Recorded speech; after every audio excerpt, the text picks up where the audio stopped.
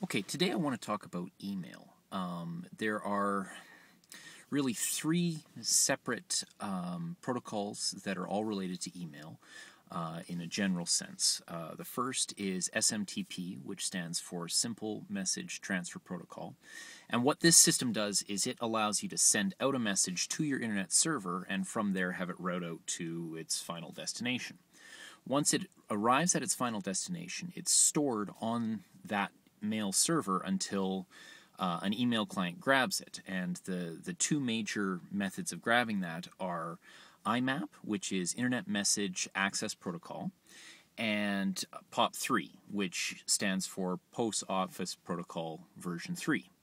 Now, there's pros and cons to using each, and it's a bit confusing which is best to use. The reality is each has a very excellent place, a real good reason to use it, depending on what you want to do. Specifically, Post Office Protocol version 3 or POP3 is excellent if all you want to do is just pull down mail onto a single client. So if you have a single computer that you're accessing things from, say Outlook or Thunderbird or whatever mail client you use, and you don't use anything else, POP3 is fantastic because it's quick, it's simple, and it just works with everything.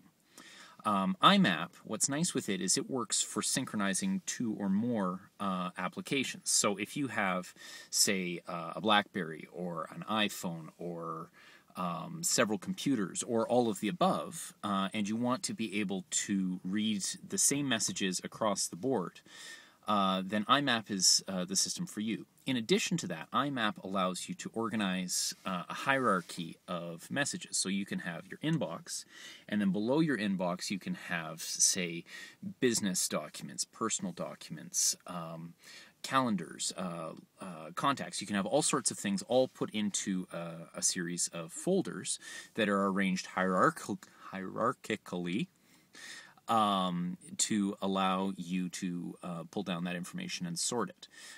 Once a message has been moved from one folder to another, that message reflects across the board to each of your different clients in the same folder. In addition to that, if you have a large inbox, say a gigabyte, IMAP allows you to pull down only the headers and not the entire message. So if you have, several dozen messages that have come in, what this allows you to do is only pull down just the headers and the data on the headers, and when you want to read it, then it pulls down the entire message. Otherwise, it only pulls down just the barest details that it needs, and therefore it runs a little bit faster.